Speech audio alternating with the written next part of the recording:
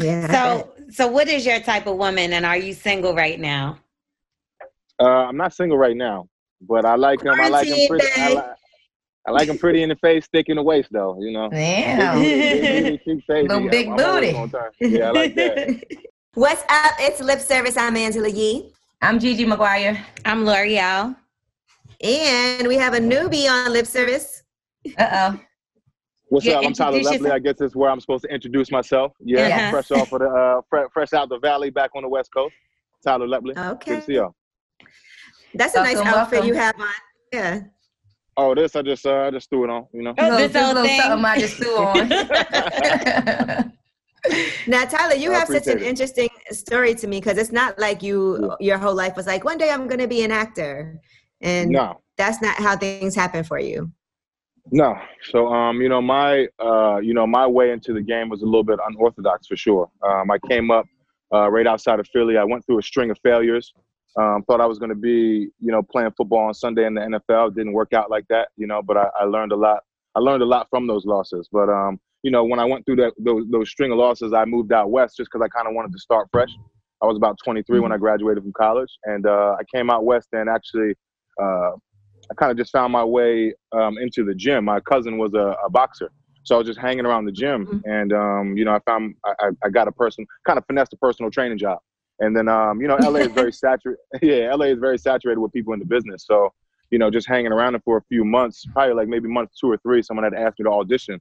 This was probably about 10 audition for something small. And this was about 10 years ago. But I had booked that role, and that was kind of the start of me being intrigued by something new. So at that point I started to apply myself. I got I got the headshots, put myself into an acting class, and you did the initial steps that actors try to, do. And 10 years later, this is what I've been this is what I've been applying myself to, and this is my passion. I found it in an unorthodox way, though, for sure. I actually found out that you was involved in the boxing after you called out old boy that knocked out Nate Robinson, Jake Paul. Yeah, And old boy don't want none of that. Yeah. So I really would love to see you knock him out. What do we have to do? What do we have to do to make that happen? Like, is there a petition we can sign? And Tyler, you better knock him out because that would be awful if you're going hard for you. Hey. I'm doing this for P-Valley, and then now it's the Tyler challenge. No, you ain't got to worry about that. But listen, if there is a petition, we'll be the first to sign it. Us 4 right here. So I appreciate you ladies for being with me.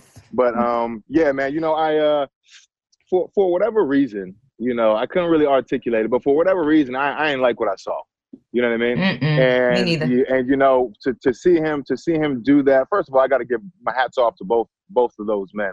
I guess we can call them fighters, even though they're not professional fighters. But they're stepping in the ring as if they are. So hats off to them for doing that. But it's like when you know the game, if that was a sanctioned bout, that would never go down, right? You don't have heavyweights fighting middleweights. Right. You know what I mean? But because this is like a YouTube type of thing, and no one's really going to check Jake for doing that, they're just in it for the money. They allowed it to go down. But me being a part of that sport and having the background to go ahead and do that. I think he needs to pick on someone who likes to fight back, someone who wants to, step in there and ice him real quick. So I know that's right. You know what's funny though? I was popping my hold on, are we allowed to like be ourselves? We allowed to curse? Absolutely. Anything you want. Okay, Please. So I was popping my shit the other day, and I had noticed that he came out maybe a few days after. He started calling everybody out.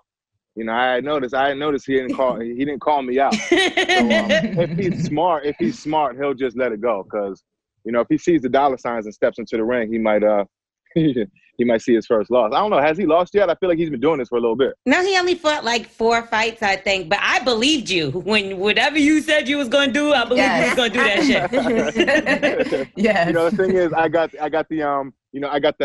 the family, like the boxing camp that would help me prepare for that. I think where those people get into trouble is that they don't take it seriously. You see what I'm saying? Mm-hmm. I'd seen a little bit of Nate Robinson's camp, and he kind of, he didn't look like he was really prepared to go in there. You know what I mean? So I don't want to put it all on him. It's really the camp's job to get the fighter ready. So one thing that I'm comfortable with is, having, again, the cousins, the family, having the boxing camp to really prepare me for something like that, outside of what I'm, normally ready to do anyway. But we'll see. People We'll see don't understand how long 3 minutes is until you're 3 minutes trying to fight and stand up in the ring. Right. 3 minutes It's tough, is a long damn time.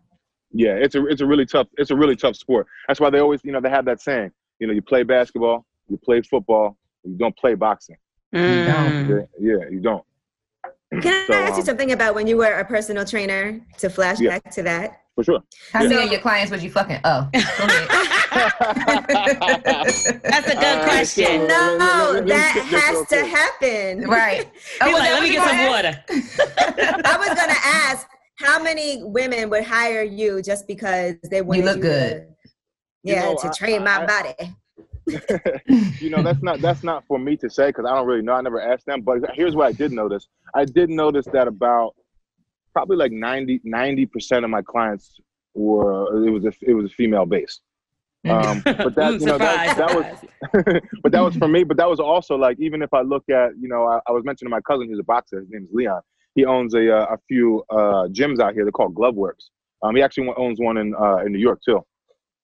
But even the client base at the gym is like 75 to 80% female. So it's like, it's interesting. Something a sport like boxing, how it attracts, like the ladies like that. They're I see the ladies in there kicking ass and whatnot. But to get back to your question, it's probably like 90% of my client base was female though. Sure. They want to make sure they know how to knock a bitch out. So that I used to take boxing for that purpose, though. I think women do that also, because when I did it, because I wanted to be able to defend myself in case something happens. Because I know that you could be walking by yourself, somebody comes up on you, you got to fight somebody up. You want to at least know how you are able to defend yourself. And I was way better. Me and DJ Envy did it together, and I was definitely way better than him. Wow. Man, it's a tough thing. I got a lot of I have lady friends, and say if we're pre-COVID, back when we were all, if we were out or something like that, or someone was going to their car, I would make sure they get to their car, you know what I'm saying? Or I would make sure they get out or in the venue properly. And, a lot of it was just because of that. Like, I kind of empathize and feel what Angela Yee was talking about, because, it's just a scary place out there if you don't know how to defend yourself, especially for, a woman like solo, just, running around the world by herself. So right. I implore everybody to take a couple lessons too, because it's always nice to it's always a peace of mind to know how to put them together. Angela convinced me to go to Rumble for something with Kevin Hart. Yeah, we did Rumble. Yeah, but it was a midnight boxing class, and I was so tired because it was late. It was nice. It was nice, but I wanted a drink at the same time. I'm like, wait, it's like 2 a.m. That doesn't go together, L'Oreal. It seemed like drinking time, not boxing time to me, but I get it. You're dedicated for getting in there at 12 a.m. Shit.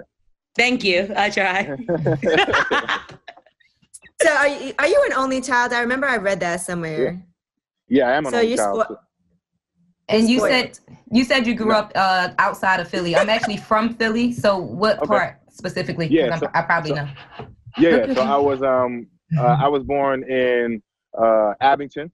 Oh, okay. And then I was raised in like really Bucks County, County area. So I bounced around Bucks County, Doylestown, Warrenton, Warminster. He was in the white part. Pretty much. Yeah. Bucks County, pretty much. Yeah. Bucks County is definitely like the white area. I had so it was interesting. I grew up probably until like middle school. It was all white. You know what I mean? So I'm a biracial man. So I was always growing up. I was always too black for the white kids. You know what I mean? I remember in second grade, one of the best friends, Peter Samuels, and we were riding home on the bus together. He said, "Hey Tyler, do you know what a nigger is?" And I said, and I was like, again, growing up in that white area, I was not privy to this information yet.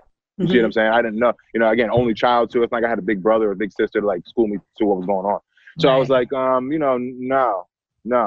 And he was like, well, that's what you are. And then, he got off the bus, went home. And it was interesting. It was like, he was really informing me. He wasn't trying to be racist or talk down at you. Right. Exactly. That's just how that area was, And then I grew, and then I got older, and then I lived in Vegas for a random year, but I moved out there in like 9th grade. I went to Foothill, and all of a sudden the whole school was black. You know what I mean? And now all of a sudden I was the light skin. You know what I mean? Now you too white for the black kids. That was my life. Too white for the black kids. Yeah. So I was like, I had an interesting, like perspective growing up in that realm. you know. You get in an all black school, they calling you white boy. You like, what the hell? I just was a nigga. That's something that we can unfortunately all semi-relate to. Angela's half Asian, L'Oreal's half Puerto Rican. Both my parents are mixed, so we. But Gigi was white when she was younger. I was at the truth. I was at a point of time. It wasn't when I was younger. It was in my early 20s. I went through this phase where I really connected with white people, and I had a connection. I had a serious connection with white people, and I was listening to rock music. And what was up with you? It was my surroundings. I was dancing at Delilah's in Philly. Okay, I know what that is. Yeah, I was dancing at Delilah's in Philly. Wait, hold on, slow down, Tyler. You said you know where that? So you've been to Delilah's? Delilah's, yeah, for sure. Okay. Delilah's is like the premier gentlemen's club in Philadelphia. It's right next to the It's like near Old City, right? Yeah. He was right next to Penn's Landing. Yes, that's the word. Yep. Didn't you have to know every strip club to do your role in P-Valley? No, I'm joking. I just made that up. He did a lot of research. He took it very seriously. Yeah, he took it serious, right? Yeah, well, I'm a method actor, so I had to throw some ones around. You feel me? Are you good at throwing? I was going to say, are you good at throwing money in a strip club? Because I feel like that's also something that takes some. It is. You got to have experience.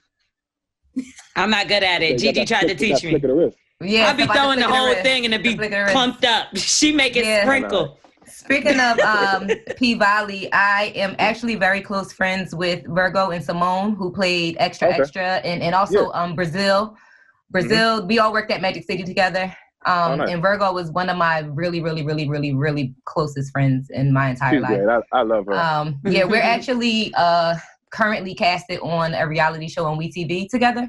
So she literally just left my house, and she'll probably be here before we end. So if she comes in, I'll tell her to. Oh yeah, tell her to come through. Say what's up. Yeah. But they talk so highly of you. How real is P-Valley for your when you watch the show? Because I know coming from me into it too. Well, of course, since I'm so close to them, and Simone actually, she was the one who ended up being pregnant at the end, you guys. Yes. She was actually working behind the scenes to help authenticate the script, so to say, as well as being an actress, dancer. So, and it was 4 girls in total who were actually really strippers in real life. So they were able to help, make sure that everything went the way it's supposed to go. I absolutely love everything about the show. Y'all know that. I was like OD obsessed, and it wasn't just the fact that I'm a former stripper and that my friends were acting on the show, but it was really authentic. A lot of people were like, oh, that's not Atlanta strip clubs, but it wasn't supposed to be. It was Mississippi, Yeah. So like the slang and everything and the words and everything that they use and the way that they went about things, to me, it was perfect. Like, it was really, really, really good. And I love the show, but Gigi ODs. Like, when I tell you, every time I go to her house, if I go to her house right now, P-Valley is on it. I'm like, you're watching this again? I love this show, but damn. Watch it. She must have watched it 50 times, the whole I probably did. No cap. Yeah, and each time I watched it, I realized something new. Yeah. How exciting was it for you, Tyler, to be casted on that show? Because obviously when you were first filming it, you never know how successful something's going to be. No. Yeah, I think, first of all, it's a blessing to have a job. You know what I mean? We all know what it's like to work in this entertainment industry. It's a very fickle one. Sometimes you're hot, sometimes you're cold, and it's like, to have a steady job is always a blessing. So it was nice to work. But I think, a show like this is probably something I would watch even if I wasn't on it. You know what I mean? It's really got its thumb on the pulse of our culture. So I remember when I got the call for it, I was super excited because here I was being able to work on something that was really, it's very like deep, difficult material. You know what I mean? But those types of roles, that type of material is what really, strengthens or sharpens your tool as an actor, right? You get to work on your chops, they call it. So I was really excited to do that, but it's also, as exciting as it is, working on stuff like that, it's like a daunting task. You know what I mean? Like you had just mentioned how, authentic it is. And that's to really tip our hats to the creator and the writer, Katuri Hall. Now she's from Memphis, right? She also went to Juilliard. So she's also like a very, she's kind of like academic with the way she writes her art, if you will. So she'll be the first one to tell you if you're doing it wrong, and if you're not getting it, you won't be there. You know what I mean? It was a very difficult I don't know. I mean, everything is difficult when you go in the audition room, but it was a very long auditioning process. It's probably over a span of like 5 or 6 months, maybe going in the room six, 7 times. You know what I mean? Working on different things here and there. You know, and then to get the dialect down. You know what I mean? Because even before we went on set and we had dialect coaches, you still have to try to go into the audition room and still try to hit that twang. Yep. And coming from up top, to give them what they're looking for. Yeah, so coming from up top, you know, and from the Northeast, is like I was not well versed with that. You know what I mean? So it was nice to go through the gauntlet and come out on top, because they're really like family now. You know, I'm in the P-Valley universe now. Yeah, and then there's not many men on the show, and then you have a lot of beautiful women around you. So are they like, do you have them coming at you left and right? Or, because I know it happens in real life, I see your comments and stuff like that, and the women are going crazy over you. So is that something that you dealt with on set, like where they was hitting on you here and there, extras or anything? Yeah, listen, it was it was definitely very aesthetically pleasing. You know, it was nice to be on the set. Good environment. Good day at work. Every day. Absolutely. A bunch of beautiful women, a bunch of beautiful people, you know, Black people doing their thing. But I will say that, you know, everyone on the set was kind of like myself. I'm a very driven, professional, focused person. You see what I'm saying? So it's like, you know, I've never really been like a victim of the flesh like that. Not when it comes to like getting your money and like furthering your dream. You see what I'm saying? I take my legacy very seriously. So when it comes to, you know, something frivolous like that, you know, I can kind of let it run off my shoulder. And everyone around was pretty much like that. It wasn't anything crazy. You know, we were linking up after, like, you know, like to have after work drinks though. So we was all turned, you know what I'm saying? We was getting turned down there. You know what I'm saying? Smoking, big drinking. It's like everybody was mad fun down there. But in terms of like the extracurricular stuff, like the fraternization, you know, everyone was pretty like very professional. Right. You know, do you have to ever stop yourself if you feel like there is a little bit of chemistry? Because that does happen in real life. Do you ever have to like kind of like put a block up and just stop yourself? You know, how do you do that? Yeah, well, it's a great thing you touched on, because this is something they don't teach you in an acting class, right? Is walking that line. You know, because on one side, you want the chemistry to be real, right? Because we're portraying real life here. We're trying to capture those moments. It's almost like capturing lightning in a bottle. You know what I mean? You can't capture lightning in a bottle if you're scared of going around the lightning. You know what I mean? But you have to know how to, you know, again, compartmentalize some of that energy. It's like, you know, you want to walk to the edge, but you don't want to go over it. You know what I mean? So again, even teetering that line right there is something that it's a skill set to be developed, you know? Yeah. So what is your type of woman, and are you single right now? I'm not single right now, but I like them. I like them pretty. I like them pretty in the face, thick in the waist, though. You know. Damn. Little big booty. Yeah, I like that. But I mean, that's what I'm drawn to. You know, I will say that I've seen a beautiful woman in every race, shape, color, size. You know what I mean? So it's like I don't think beauty knows any boundaries, you know, but what I'm drawn to, you know, is definitely a little more curvy. Did you try to tell them, did you finesse getting any of your songs on P-Valley too, by the way? Since you're also, yeah, so, it makes sense. You got some strip club songs. Yeah, for sure. I appreciate that. You know, I wanted to, so they're definitely going to be on season 2. Nice. There we go. Yes. Yeah, for sure. See, but you don't got to sleep with Uncle Clifford for it to get played, right? Shout out to my boy Nico. He's a cool dude. But nah, I ain't sleeping with Uncle Clifford for that. You know, I've always wanted to be taken seriously with my art, no matter what it is. You see what I'm saying? I never wanted to. You know, I understand networking, and you know, you can get a favor here and there. I understand that, but like, I've always wanted to be taken seriously as an actor. You know, I see the same. I want the same respect as a musician too. So it's like I didn't want to, and I also understand people's babies, right? Sometimes when you do something for the first time, I don't know if you remember your first hosting gig, or you know, I remember some of my first gigs, but like this was Couture Hall's baby. You see what I'm saying? Right. So I just wanted to respect what she wanted to do. She had a very specific way she wanted to craft her soundtrack. So I didn't want to be like bombarding her. I kind of wanted to, you know, garner my own audience first. I wanted to drop my own stuff first, so that it kind of worked organically, as opposed to, you know, hey, I'm just another rapper trying to put my stuff on. Even though I'm Diamond on the show, it's like, you know, I wasn't really known yet for my music. So I wanted to drop more and create my own buzz first, so that, you know, it was easy when I did it. And, you know, we've talked lots about, you know, getting my music on the soundtrack. So it's a go for season 2, but I kind of just wanted to work it that way, you know? Congratulations. Thank you. Do people call you Diamond? Because I know sometimes you get caught in your character, and that's kind of a name right there. So do people run down like Diamond? That's a dope name. Yeah, for sure. You know, it was always Benny for a long time, and now, like, you know, now it's Diamond all of a sudden. Yeah, for sure. And it's interesting. Like, I have some friends that really get upset when their supporters don't know their name.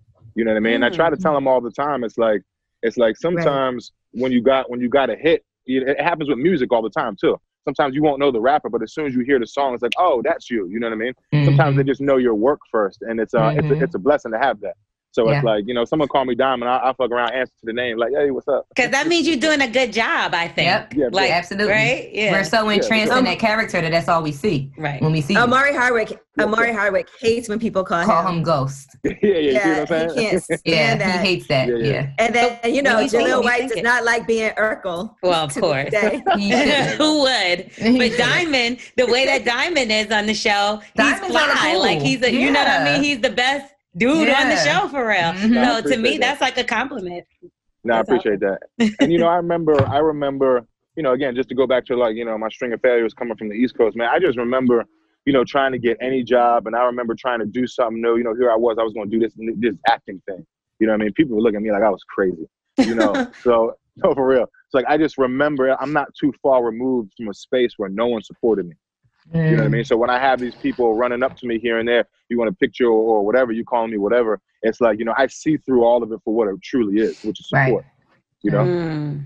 That's interesting, because people will look at you and be like, he'd be all right. He's cute anyway, so it doesn't matter. Because I'm sure all the time, like, growing up, you didn't have problems with women, and I'm sure you've always been, like, have you always been a popular person? Because, like you said, you've had some losses, but people probably like, he'll be okay. Yeah, you know, I went through phases. You know, when I was growing up, you know, in Bucks County, and I was like the only black kid, I was definitely made to feel, you know, it was definitely like a negative, like ugly aesthetic type of thing. You know what I mean? So I was definitely, like, growing up, and it was like an ugly thing. I was like the ugly duckling. But, you know, all of a sudden I hit, like, high school, or even like a middle school, and, like, people started getting sexually active all of a sudden. And then it started changing. You know what I'm saying? Then I was kind of like, you know, what the girls liked a little bit, even though it was new for them. You know, they had never liked being with, like, a black guy or something like that. You know what I mean? And then I started playing sports, right? And then I was like, you know, I got him right there. Yeah. It's all over. To play football, and, like, that got you there. So it's interesting to see how they changed. Even when, like, I was running for touchdowns, now all of a sudden I was like the popular running back. So, like, it was different. So I went through phases of it. You know, so it is, you know, it is what it is. What age did you lose your virginity at? 14. Okay. So it had to be to, was it to a white? Normal. Yeah. Was it to a white girl? So no, this was actually when I went to Vegas, and it was actually to a junior in high school. So it was like 14 and 17. Oh wow. Which at the time, you know, so I'm 33 now. So 30 and 33 is not a big deal. But 17 and 14 really that's a huge deal. You see what I'm saying? It's actually criminal, yeah. Yeah, it is. What's her name? So we could go send the police to go lock her up. I'm joking. I'm joking. No names. But it was very premeditated. We had kind of planned it out the night before, and it was actually at school underneath the bleachers. You know, like not the bleachers, but like the steps. We had a portion. We have a portion where like some of the classes were over at the college, so we would go walk across the street, and like if you think about, like, underneath the stairwell, there's kind of like that space. The empty space. You know, we brought the blankets, and, like, you know what I'm saying? Like, we planned it all out. She knew what she was doing, though. Was this like after school? Yeah, it was in between school. We had like a little dead spot. Oh, I was at lunch. I was at lunch. So you clearly didn't bathe after. There wasn't no hot rag after that, right? There wasn't the hot washcloth on the balls after that session. There wasn't nothing proper after that. You know what I'm saying? Pull your pants up. You pull your pants up. So you just pulled your pants up and keep it moving. So y'all just smelling like sex for the rest of the day. You use a condom. Smelling like sex the rest of the night. Yes, I did. Oh. So I brought the condoms, and she brought the towels. Actually, no, she brought the condoms because she knew what she was doing. I brought the towels, and that was it. Y'all were fully prepared. We was prepared. We did. She knew what she wanted. Did she know that you were a virgin? No, because I definitely, it's like that J. Cole song. I forget what it's called. Yes. But like I was definitely, I'm spitting my game, and because I didn't want to come off like a lame. You know what I mean? I wanted to make my girl feel good, and I had to cap it up a little bit. You think it was obvious that you were a virgin? It was obvious. It was obvious. Wait, so it was like 2 seconds? Like, explain how she got it. We need details. No 2 seconds now. There was no 2 seconds. Wrong hole. Wrong hole. Even I just remember. I remember her getting on top, and she was like. Oh. I remember all of a sudden she was gonna like take control of it. You know what I'm saying? She got on top. She started doing a thing, and you know what I'm saying? It wasn't 2 seconds. It was a few minutes. You know what I'm saying? My rhythm was off though. This is dirty towel. Yeah. You probably was you probably didn't even have it in. It was probably in between her thighs. This is one of the best tell us your virgin story in lip service history. I just want to add. We asked a lot of people that question, and this is like one of the best answers. Yeah, this is funny. I'm loving this. I probably should have lied. I'm keeping it too real with y'all. No, did you sleep with her again? Yeah, did you get a second chance? Yeah. So yeah, I did get a second chance. It was much better the second time. Well, you guys in the bed the second time, or at least on the couch. Yes, we were in the house, so we weren't on the bed, but we were like, we were on the couch floor area, kind of bouncing back and forth. Good. But then it was, then she was a little promiscuous, so she was bouncing around after that. So she kind of. So you was cool on that after that. So she was no, I remember she went to upperclassman. So she was junior. She started messing around with a senior now. So it was like 14 compared to 18. I ain't have no shot. He had a car and everything. I couldn't do that. She was all over. Interesting. You know what's interesting though is once I hit that TV, she called me up. Hey big head. This is like 10 years later now. So we were both like big out of high school. I had graduated from college, but it's interesting. It's interesting how relationships always continue to redefine themselves. Mm-hmm. You know what I mean? Did you fuck her again 10 years later? Be honest. Yes, you did. You need that revenge. You did. I know you did. No, I didn't. Honestly, no. She can't do that right now. She's guys are vindictive like that because what they'll do is they're so vindictive. They'll try to like make you fall in love with them to get back for the hurt that you caused them from years ago. Mm-hmm. Guys always, and I ain't gonna snitch on my guys, but I'll talk about myself. I always try to, we try to play off that first puppy love like it ain't nothing. Because truly, in the grand scheme of things, it's really nothing. But if you take that moment for what it is, it kind of redefines the way you have an outlook on life or even relationships. Mm-hmm. So it does have an impact. It's significant to say the least. Exactly. Even though we may not think about the individual, that experience is significant. Mm-hmm. I just picture you in the hallway against the locker, looking down while she's with another guy. It's like a no beard. Yeah, no beard. Little Jerry curl, sad. Little Jerry curl. You probably were scrawny. Oh yeah, big scrawny back then. Yeah, for sure. I'm trying to figure out how she got your number. You was lanky. I'm trying to figure out how she got your number 10 years later, child, because I know it wasn't the same. So you gave it to her. It was I don't know. Facebook. She hit me on I think it was like IG or Facebook. Got you. It was Facebook. You already know. Facebook. How does she look now though? Compared to high school?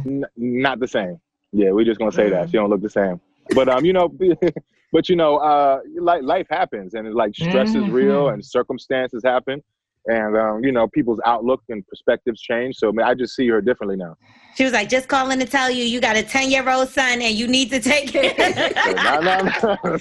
Even at 14. No, Tyler. Did you practice putting on a condom before the first time you actually put one on? You know what? I didn't. Like the J. Cole song. I didn't. No, I didn't. I kind of just, I don't even think I had like seen one out of the rapper. And this is crazy. I hadn't even really thought about this experience to this conversation. So I'm kind of reliving it right now. I was definitely on the fly with it for sure. She definitely helped. Did you know to squeeze the air out of the tip? No. No. She definitely helped. Yeah, she definitely helped me out. You know what I'm saying? She was like, "Oh, the little virgin. He doesn't even know how to put a condom on." Yeah. But she made sure she put it on, and she jumped on though. So at least she was safe. Doing. She got me right. Yeah, jump on that horse. You gotta ride it. Hey. Yeah. She was riding. She was doing her thing. Is that your favorite position now to this day, to have a girl on top, because that was like your first real experience, or like how does it work for you? You know, I'm very much like a dancer when it comes to it. I like to communicate, verbally, but I'm also listening too. So I'm definitely, I'm definitely hitting from the back for sure. But watch that ass bounce. Yeah, I need to see that ass move. You know what I'm saying? I'm definitely, my girl is very pretty in the face now. So there's times where I gotta flip back over. I gotta look at the face. I gotta look at the face. I gotta use my mouth. So Tyler, were there times that you had women you didn't want to look at their face? Oh yeah, for sure. Yeah. The ugly ones got to turn around.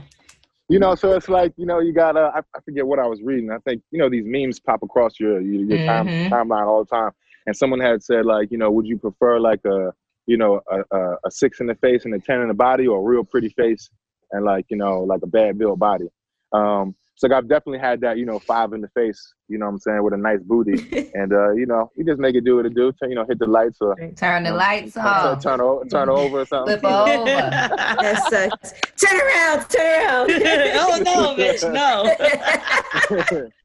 But I find, I find lots of different characteristics about a woman sexy too. So even if she don't got it all together in the face, it's like, there's lots of things about a woman that get me right, turn me on.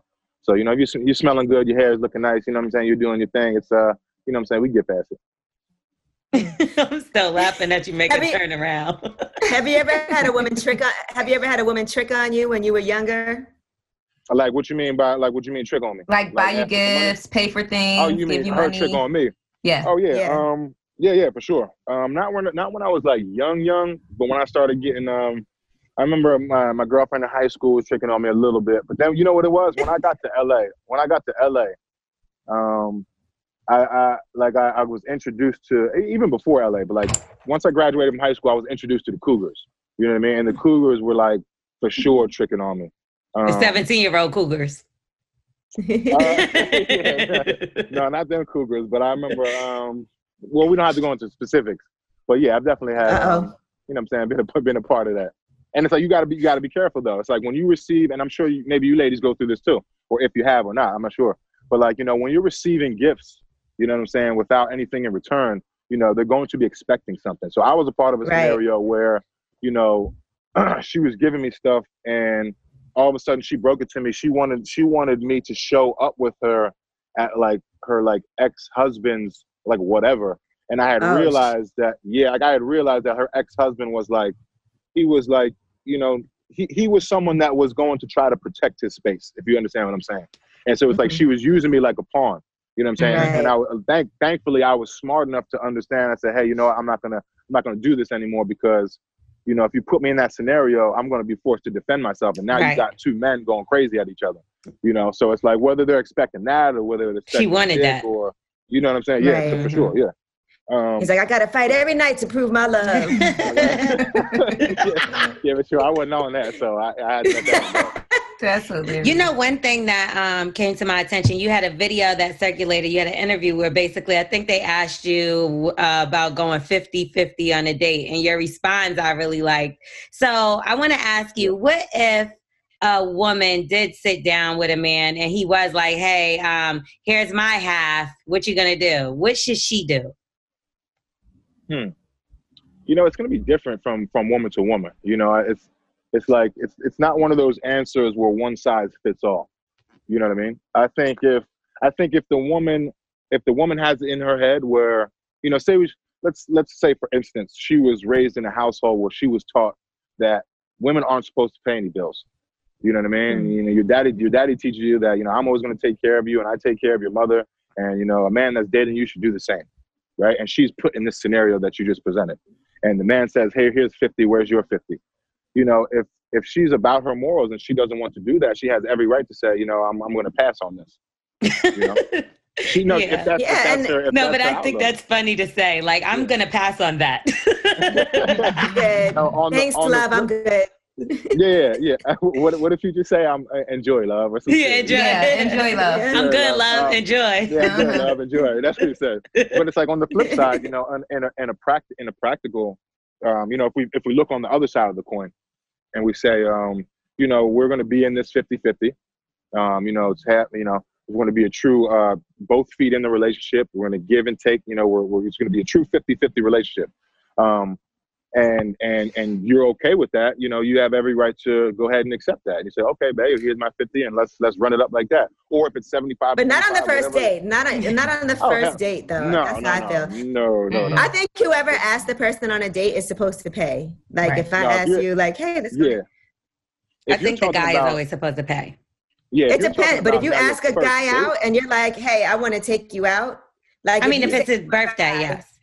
If you say to a guy, I want to take you out, and you set up everything, then I do feel like you should at least offer to pay because it was all your idea. I'm not going to be like, I want to take you out, now pay for me.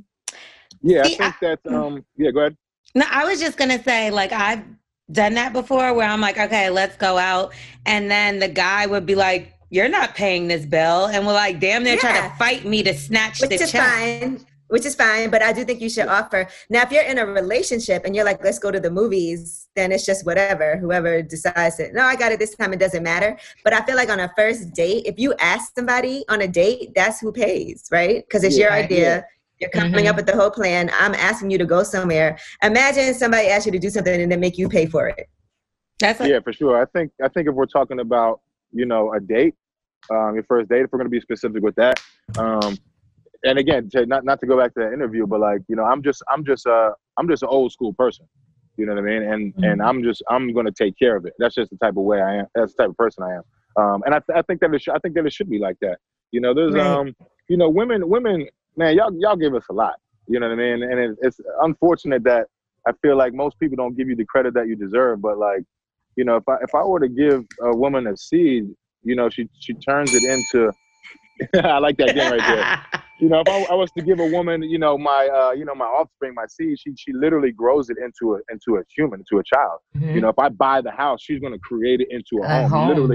You really elevate us. You see what I'm saying? So, you know, the least I can do is go ahead and pick up, you know what I'm saying, pick up the food tab. It's really not a big deal.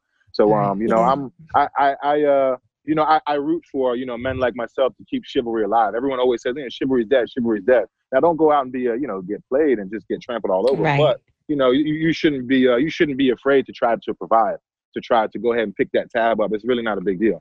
I agree. Now, I have to be honest. I've never asked anyone on a date, so I never had to be in that scenario. Have you guys ever asked anybody on a date? L'Oreal, Gigi, have you ever asked a guy on a date? No.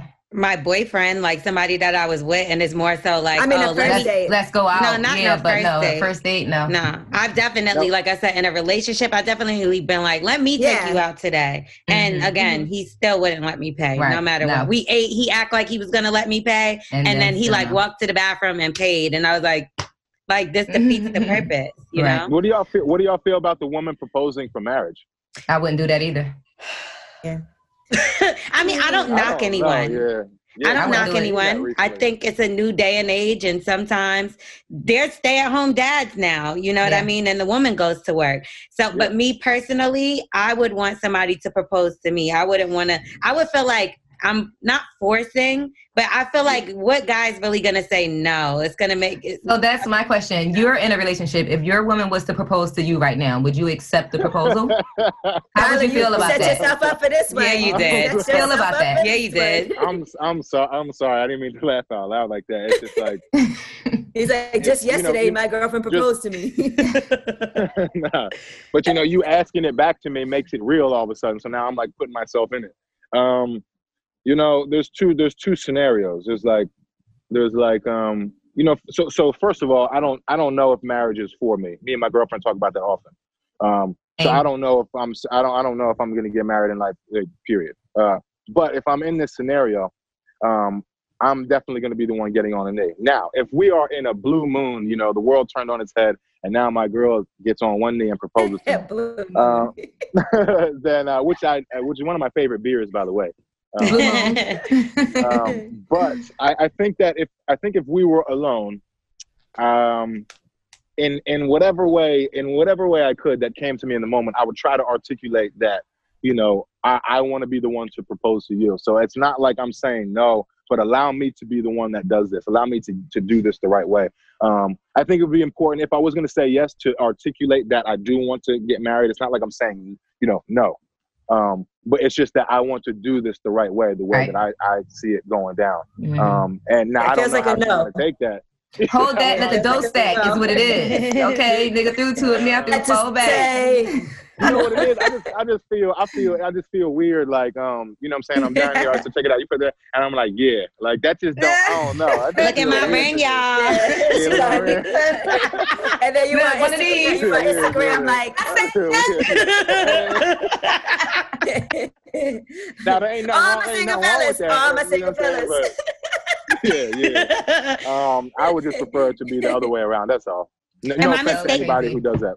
Am I mistaken, or your parents have been together? They're still married, correct? Yeah. So my parents are still together. It's been, I think they've been married I was 4 when they got married. So it's my mother and my stepfather. I don't call him that. I call him, it's my dad. Dad, right. Okay. He's raised me. Yeah, he's had me even since I was like 3. They were together for a while and then they got Definitely married. your dad. So yeah, for sure. But just for descriptive purposes, like, I'm just calling it out. So, my mom, my dad been married for, so I'm 33, so 29 years now. Wow. So I have a great, and they still leave each other, little notes on the, on the magnet on the fridge and stuff. So I have a really great example of what it's supposed to look like. What are some sweet things that you do in your relationship? You always got to be making that effort. Yeah, no, for sure. I think, there are certain things that are like, planned. I try to make sure that, we have date night often. We don't just get caught up in work, because I work a lot and she works a lot. So it's easy to have your date night be a premiere or something like that, or to have it be like amongst a lot of other people. We're going out popping bottles or something like that. We're having fun, but it's like, I try to always carve out, intimate time for us. You know what I'm saying? Whether it's something as simple as going to the movies, or, picking out our favorite restaurant, or, what I'm saying, maybe, renting the boat for a day or doing something on the water. But there's also things, things that happen in the spur of the moment. My girl is a very cerebral person. So there's certain conversations that I always make sure that we have, that I feel like she's not having anywhere else in life, that she wants to touch on. So we're very much, what do they call it? Like sapiosexuals also, right? And like you get turned on by the mind, right? Yeah. So there's all over the spectrum certain things that I do. Gotta make sure I beat it down, right? You feel me? What? Since you guys are sapios, he's like, I'm serious. Since you guys are sapiosexuals, do you ever have tantric sex? Tantric sex, enlighten me. Laura, we just had a clubhouse about this. We did have a clubhouse about it. Yeah, it was tantric sex. Tantric sex. It involves a lot of breathing and closeness without touching, and it's when you feel each other's sexual energies without actually touching each other, and it brings you to orgasm if you do it right.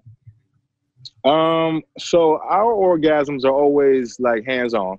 But our orgasms come from the penis and the vagina. It sounds like a FaceTime. Yeah, no, but I can say that I can say that, like, we take that step very seriously, though. You see what I'm saying? Like that part is not glossed over, it's not brushed over. And I can say that, like, younger in my life, it was a space that was brushed over.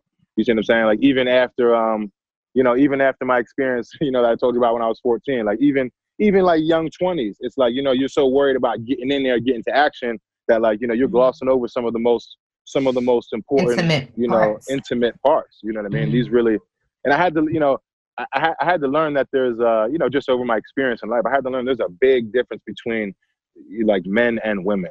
You know what I'm saying? How we get there, if you will. Right. And like for a man, a man can, we're very simple. You know what I'm saying? You wear the right dress, we ready to go, and it's there. And y'all not that y'all easy have with women all the time. Yeah, and y'all have enlightened me and helped me understand that there's a whole other side to it. Even right now, you guys are putting me on game right now because I didn't know that it had a term for it. Mm. What's it called again? Tantric. That's what it is. Yeah. Look into it. How did you and your girlfriend meet? Did you approach her? Did she approach you? She approached me. She approached me. Yeah. She might be planning that proposal now. She already took the proposal's coming. I have to tell her not to watch this and get any ideas. She had approached me. Funny. She's a very direct when she wants to be. But she's not really like that. She approached me. I mean, at least not from what I know. You know what I mean? But this day she was, and it wasn't like she came and said, "Hey, listen, I want to fuck." It wasn't like that. But it was like, she made her way over and made it a point to come, initiate the conversation. And from there, I take it from there. But that initial, opening of the door was definitely her. Was her for sure. Yeah. How did you move from the space of being like just talking to being in a committed relationship? So we went through a long period of time when we were friends. So she approached me. We went on a couple of dates. We were intimate with each other, and developed a friendship that lasted for a long time because we work in the same industry.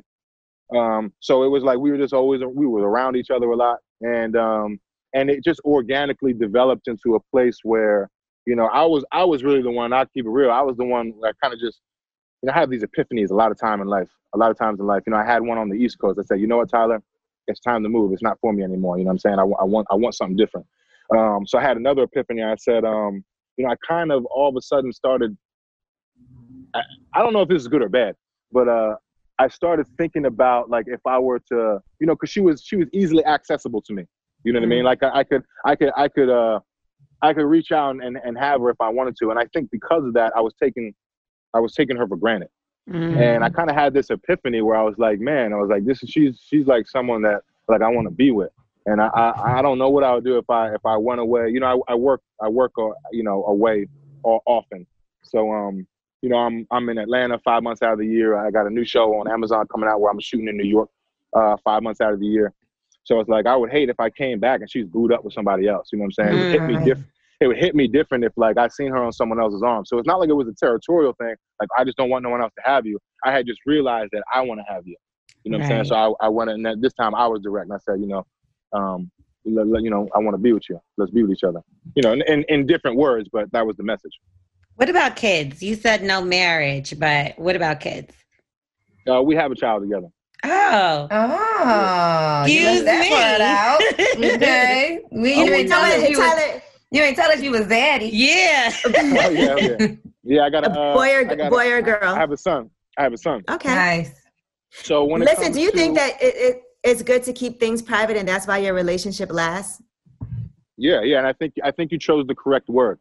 People often talk about like, so why do you keep it a secret? It's not a secret. No, private. You see what I'm saying? It's like, if it was a secret, I would have just lied to you right there. Right. You know what I mean?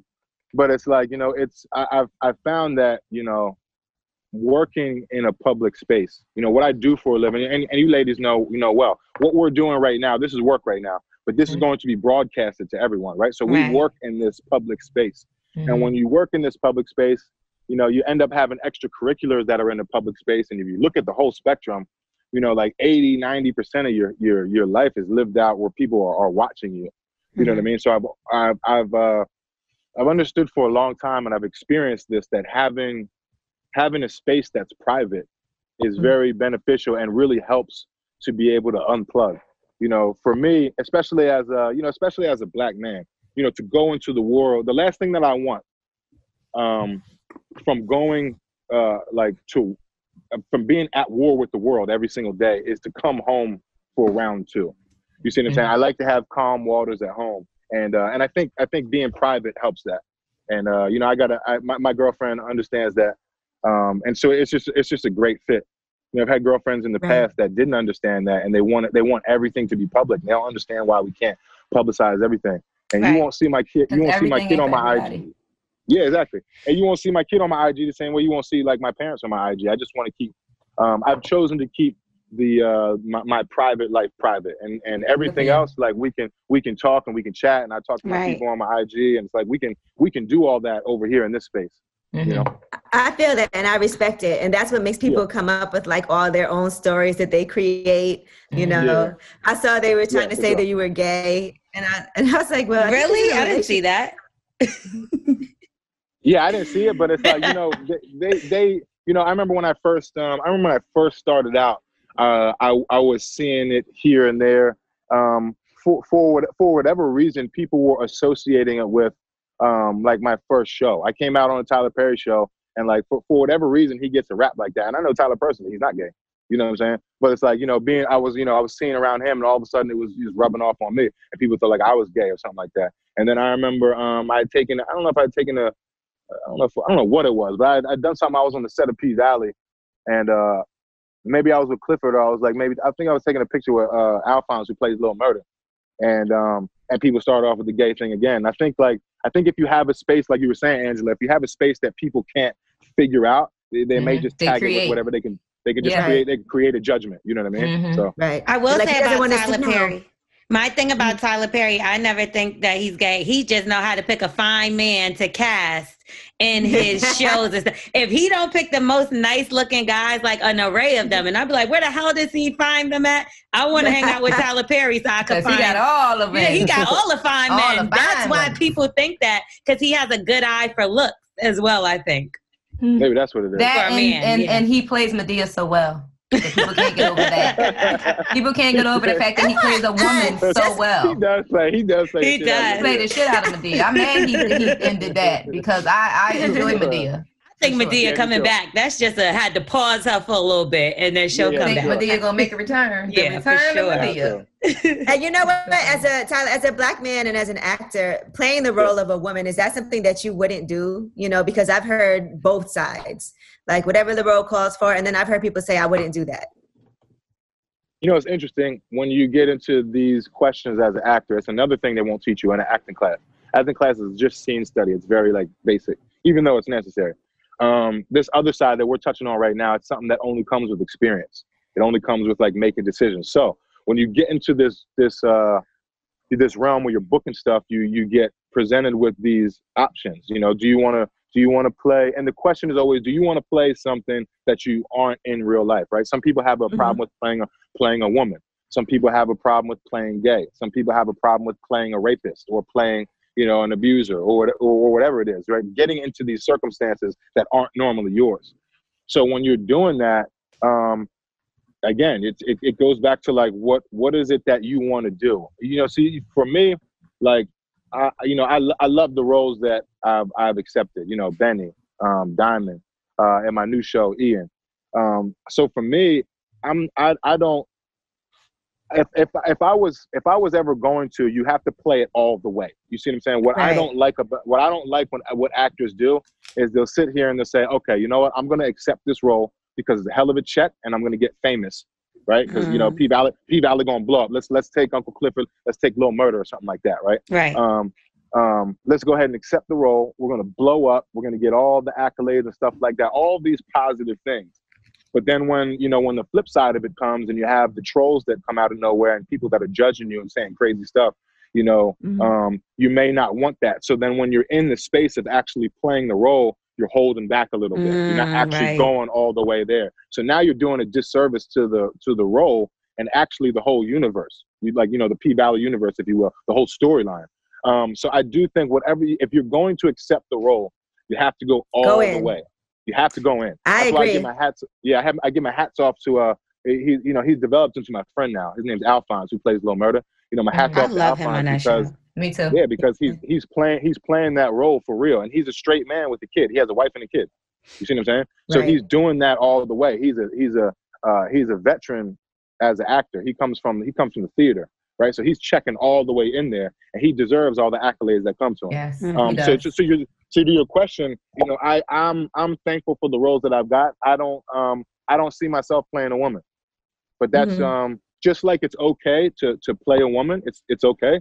It's also okay to choose not to. You know, the only thing is, as an actor, you just have to make sure that you truly understand what you're stepping into. And if you step into it, you have to give 100%. You cannot, you know, Will Smith talks about it often. In his first role, I forget what it was, but he played a gay role. The 6 degrees of separation. I think so. And he talks about, in hindsight, he wishes he would have just did it all the way, because in the moment, he was worried about what his boys were going to think and all these outside circumstances. And he actually didn't do it. They had to cut around it to make it look real. And it kind of takes the performance down a little bit. Yeah. See what I'm saying? So it's what about nudity? What about full frontal nudity? So I would do it. So if I was going to do full frontal, it has to be on something like a P-Valley. You see what I'm saying? Where it's done tastefully. You don't see it. You know, you'll see it there, and you'll see the girls get, you know, fully. There's full nudity on that show, but it's done. You know, it's done to support the story. It's not done in just out of nowhere. Here's it. There it is. Yeah, it's penis. Look at it. Tyler, what if they tell you that we want you to be limp? And then everybody's going to be like, oh, my God, his penis is so small. And then, wait, you got to ask him if he's a shower or a grower first. He might be a shower. We need you to do this limp penis scene. I'm a shower. Oh, okay. So you good. You're showing and growing. So you got it. So listen. No worries. P-Valley, the milk version. D-Valley. So that's interesting, too, because, you know, this was the first show that in this season I was not nude. We were getting into Diamond's storyline, and we weren't there yet. You know, who knows? Maybe second season when you go home and you see who he's with, or he's coming out the shower or something like that. When you see him, you know, in his life, you actually never seen Diamond outside of the club. No, you have not. Right. Exactly. So, but you was about to get it in with Mississippi in there. You didn't have to get out of there though. You don't gotta leave. Right under those bleachers. We'll go to the break room. Yeah, to the bleachers. But I will say we was ready to fight her after. I don't want to spoil it just in case everybody didn't watch yet. But we was ready to jump her as a unit, like because we like, girl, what are you doing? Right? How dare you? I think that don't give it a D. Real quick to wrap that up, because I wanted to touch on it real quick.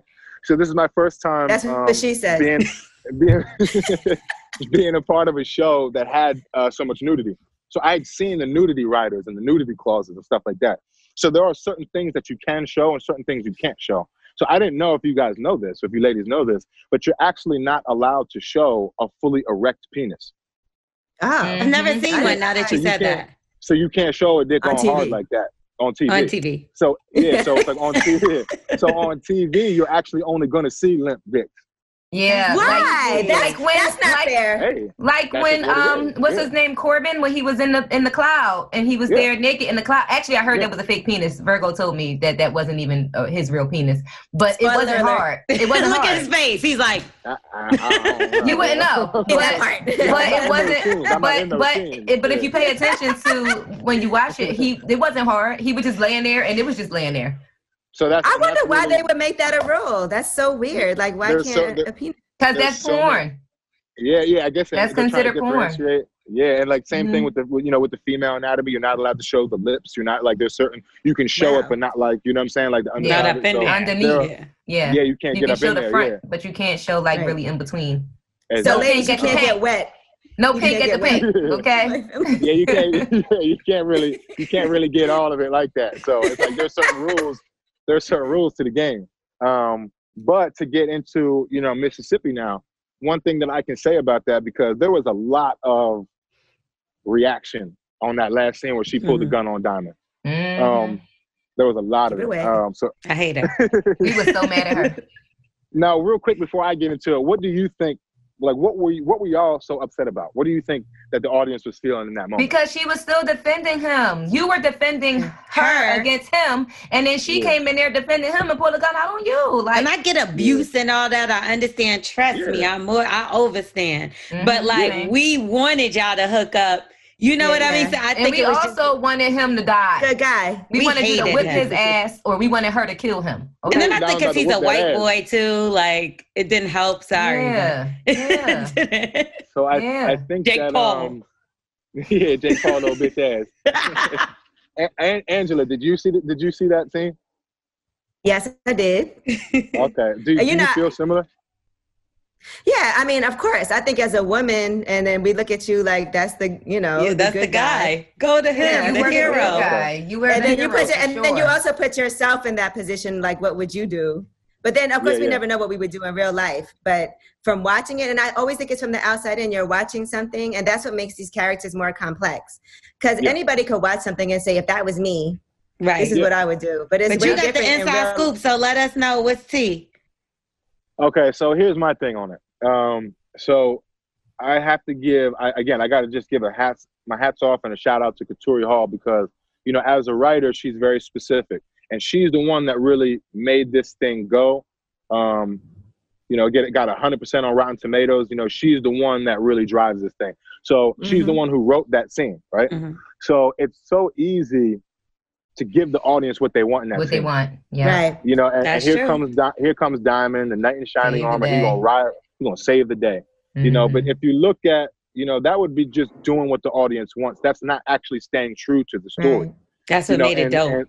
And like if you look at the human condition, it's like if you look at unfortunately a lot of these people, a lot of times it's females, but even men, a lot of times these abused go back to the abuser. Mm-hmm. Like for whatever reason. It's crazy. It's like something psychological. Stockholm syndrome. Yeah, it's like a Stockholm syndrome. Exactly. So for her to keep it real in that moment, even though everyone wanted the opposite, it's like, man, my hat's off to her as a storyteller, because I know lots of storytellers that would have just given the audience what they wanted for a couple ratings. You see what I'm saying? Mm-hmm. And she kept it real. Because then think of the reaction that you had is so much stronger. Because it's a visceral reaction. People. Because if y'all fucked, they just would have been like, oh yeah, we wouldn't be talking about that right now. It probably would have just been another love scene. But like you said, and think about all of us. How many times we've defended our man that was treating us like shit from everybody else. And the more people go at somebody, the more defensive you become of that person, even when they don't. Mm-hmm. But being from the outside, if I was Mississippi, we would have shot that white man, buried him, and then went and had sex with something. Like, hello. We're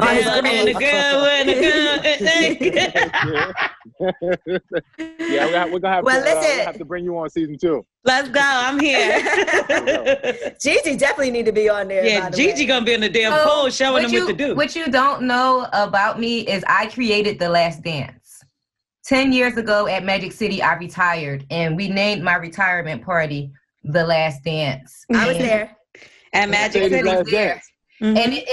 And it became a thing. So after that, every time a dancer left the club, she had a last dance. It was the last dance. Yeah, me, Virgo, and Simone was the Trinity. You see how you guys had the Trinity? Oh yeah, we got the Holy Trinity. So in Magic City, we were called the Snack Pack, and we were their very first feature performance crew. Like we started that whole feature performance group performance thing in strip clubs. And again, Katurah even said in one of her press junkets that she created that night at the club to kind of mimic the Sunday night that Mercedes had. She created that to kind of mimic times at Magic City and she actually said my name, Gigi McGuire, would pack out the club. Go ahead, Gigi. Look, and now you got a hot spot on you and all that. Right, you see that? I learned something from you. Listen, I remember my first time going to Magic City, and I walked in, and Gigi was in there working, and she just jumped off whatever she was doing and came to give me a hug all naked. Titties all on her.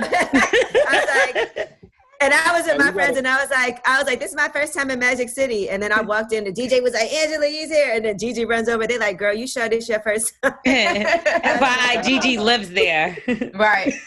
Still. Now, have you ever thought about coming onto the set? I would love to. Yeah, I would love to. On season 2. On season 2, we're gonna film it this summer. So hopefully the pandemic should be if not all the way gone, much more subsided. So there's no pandemic in Atlanta, I heard. It's not. We're open. That shit done skipped Atlanta.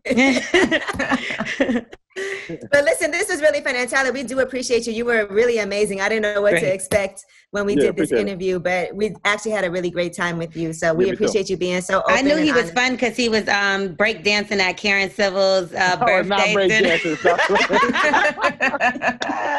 No, we have fun though. We had fun. We had so much fun at Karen Civil's birthday party. It was a great time. Shout out to Karen. But yes, so much love and support to you, and we can't wait for the next season. We can't wait for the Amazon. What's the series coming on Amazon Prime? So it's called Harlem, and it's brought to you. Tracy Oliver is creating it, and Megan Good is on it. Oh, that's my sis. Grace Byers is on it, and you know, a few other phenomenal ladies and myself. And we're going to resume production in 3 weeks. So we were doing it, but we've been on hiatus with the pandemic for like 9 months now. Yeah, so we just figured out a way to get back on there. So we're gonna resume. Fire. Tyler, you are living a life. It's always a bunch of phenomenal women in yourself. Yeah, no, I appreciate it. You are living life. Have a job. But man, before we bounce real quick, I just want to say, you know, I've been following you for a long time. You know, and I had a chance to you know, obviously get on with you here, and I'm sorry, real quick, we've been friends since Karen's party, but I didn't want to butcher your name. Like, yeah, I figure everybody messes up my name. It's L'Oreal. It's L'Oreal, like the shampoo. It's just spelled so messed up. So it's like, you know, it's been extended to L'Oreal and also Gigi, and you know, to have you ladies, you know what I'm saying, you know, repping the way you are and continuing to follow your dreams, it's man, it's inspiring. So again, keep doing what y'all doing, because I'm a fan of all three of you. And thank you for opening up your platform to allow me to come and just, you know what I'm saying, talk my shit and just be with y'all.